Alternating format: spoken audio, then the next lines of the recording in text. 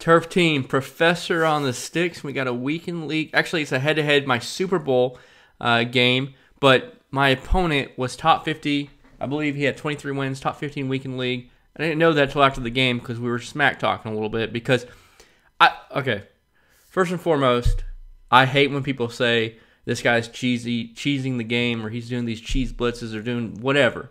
But this is legit what I consider cheese and a terrible player. And I'm taking it upon myself to not allow these people to get top 100 ever again. I already put a tip video out on it, and I can't. I'm gonna. When you see the game, you're gonna see exactly what he's doing. I'm gonna show you exactly how to stop it.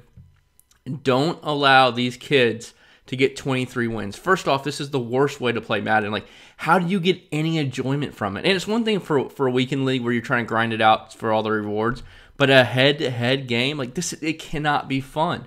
So I'm never one to say this person's cheesy or whatnot, and to stop it, which we do, but and I completely stop it. But I just don't want to see these players get top 100 in weekend league and think that they're tough, and really think that they're tough. So let's get into the game.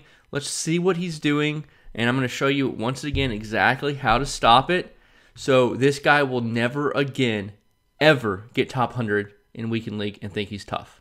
Let's get in. Ready to dominate weekend league? Head on over to MaddenTurf.com for all the ebooks, tips, memberships, everything you need to start heading on that road to top 100s. Bang bang. We're playing I Provide Stick.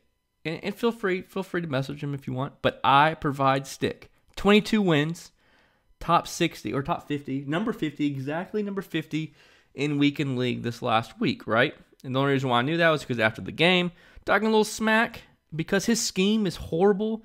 It's bad for Madden. It brings the gameplay. It's just bad for Madden, right? You can blame the devs, but sometimes you also got to blame the player as well. So as you can see, he has the Eric Dickerson. What is he going to run on offense? I mean, he's probably going to run the ball, right? Which I don't blame him. You got Dickerson, you probably got him lit up. Run the ball a little bit, no big deal. This is a head-to-head game, so it's not even a weekend league game. It is my Super Bowl, so I definitely want to win it. I want the rewards. I need it. Golden tickets are about to come out. So here we go. He's kicking off to me. He kicks off at the 5-yard line, and we have Byron Jones, 99 overall, getting popped.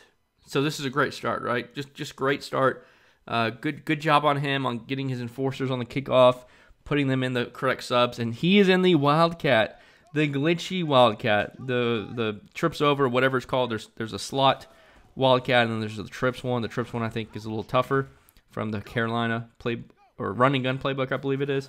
So here we go. So he had Dickerson, then he subs him out because you only got 5 plays with this Dickerson. EA's got to take that out. You think this guy's going to pass on 3rd down? Hell no. He's going to run around the corner with Fournette for 3 yards. 4th and 3. Big stop there to keep it to a field goal. As you can see, he's also clocking it. He's just holding it. I'm clearly not trying to block it. So this just been a joyous start. Amazing start, right? So here he is. He's coming out.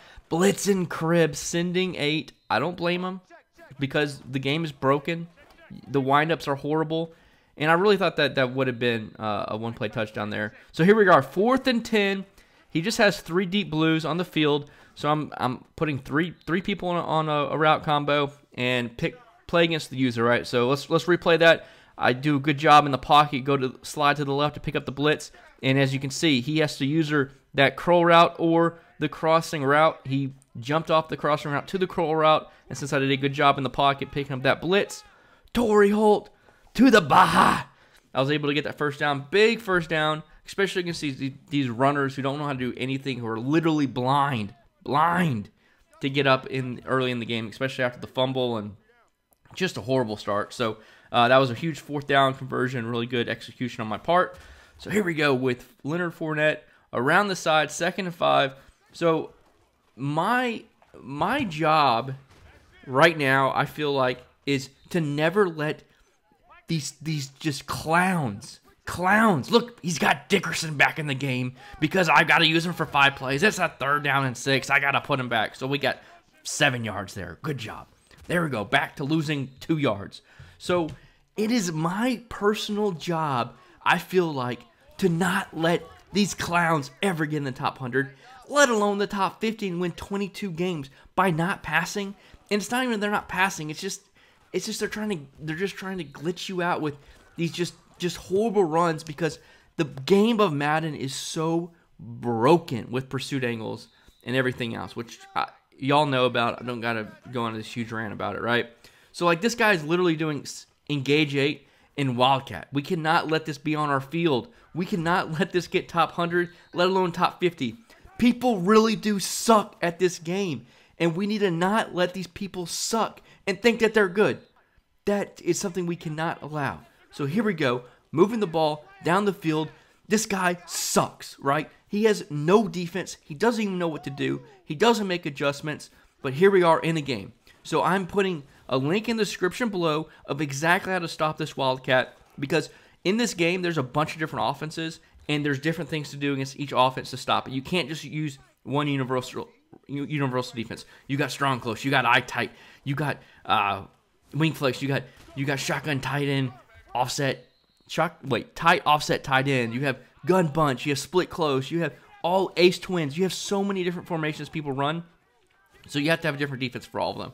Congrats. You did a spin move, got a lucky spin move to get that first down. You still are going to end up with negative yards this game. At least that's what I'm hoping, because I really want to message him. You got negative yards this game. You really do suck. So here we go. Once again, 2nd and 15, another loss. Or he got 1 yard. 3rd and 14, we're going to run the ball again. We got Cribbs. We got Fournette. We got Dickerson. All 3 stars lighting up, and we're going to punt the rock. So there's so many different ways that you can't just run one defense. That day and age is done. You have to have different defenses for all these different offenses. So I have a tip video. It's in the description below. I'm going to put a card up there for you.